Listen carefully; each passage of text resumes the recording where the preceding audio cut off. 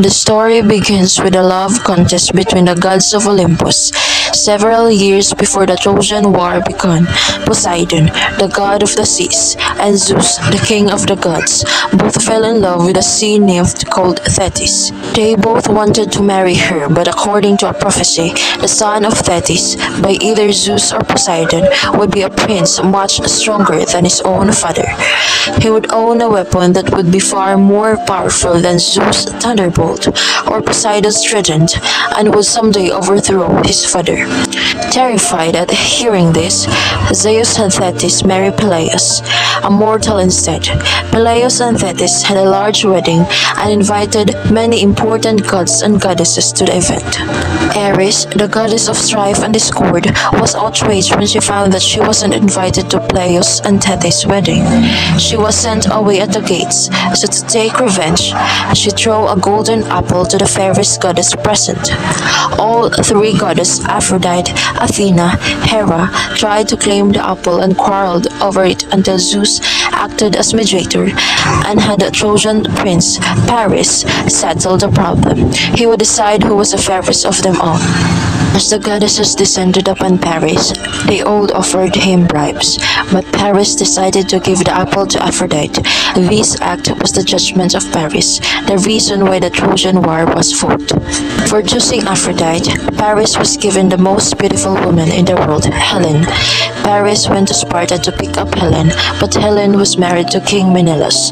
Somehow, Paris took Helen back to Troy, and when Menelaus found out about this, he decided to attack Troy. The Greeks gathered a huge army at Aulis under the direction of Menelaus and his brother Agamemnon, who became the commander-in-chief. Both Achilles and Odysseus originally didn't want to go, but both were eventually persuaded to going with the rest of the Greeks. But the winds prevented the fleet from leaving.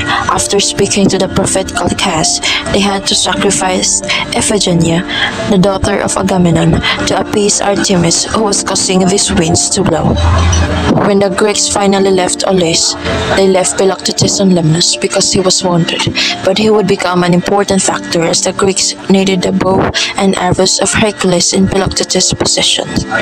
The first Greek to live on the Trojan soil from the ship was Protesilaus. He also became the first to die as he was struck down by Hector. Protesilaus' wife Laodamia was so distraught with grief that Hermes brought him back to life for a few hours, but when her husband had to return to the realm of Hades, Laodamia killed herself.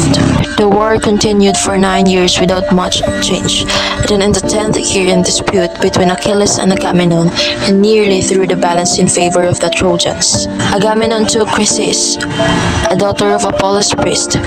Her father heard of this and begged for her return, but Agamemnon refused to release her. Upon hearing about this, Apollo shot fiery arrows at the Greek army, killing many Greeks. Achilles wanted to appease Apollo. Then the prophet Calchas said that the only solution was to return Chryseis. At this point, Agamemnon complied, but not before taking Achilles' maiden, Briseis. When this happened, Achilles refused to fight anymore. Patroclus, a great friend of Achilles, had a plan to relieve the pressure of the Greeks. He wanted to use Achilles' armor to scare the Trojans off.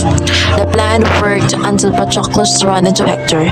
Despite having Achilles' armor, the Trojan hero was able to kill him. When Achilles found out about the death of his great friend, he wanted to avenge his death.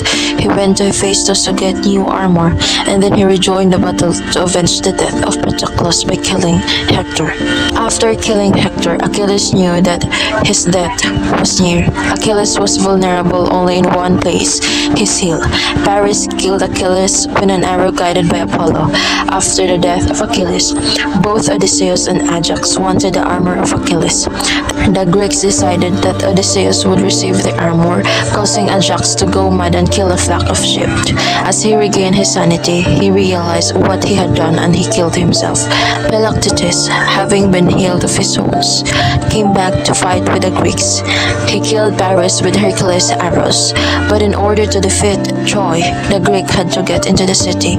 Odysseus thought of a plan to make a hollow horse with shoulders inside. The rest of the Greeks would sail castle behind the nearest island, making it appear like they had given up. Only one Greek, Sinon, remained behind to tell the Trojans that the horse was an offering of Athena and it needed to be inside the walls of Troy. Laocoon tried to remind the Trojans of the treachery and deceit of the Greeks. As he finished, two serpents crushed the life out of Laocoon. The Trojans told this as a sign from the gods and quickly dragged the horse into the city. The Trojans, thinking they had won, parted through the night. But then Sinon released the Greeks within the horse, and they let in the soldiers who had just sailed back. They ransacked Troy.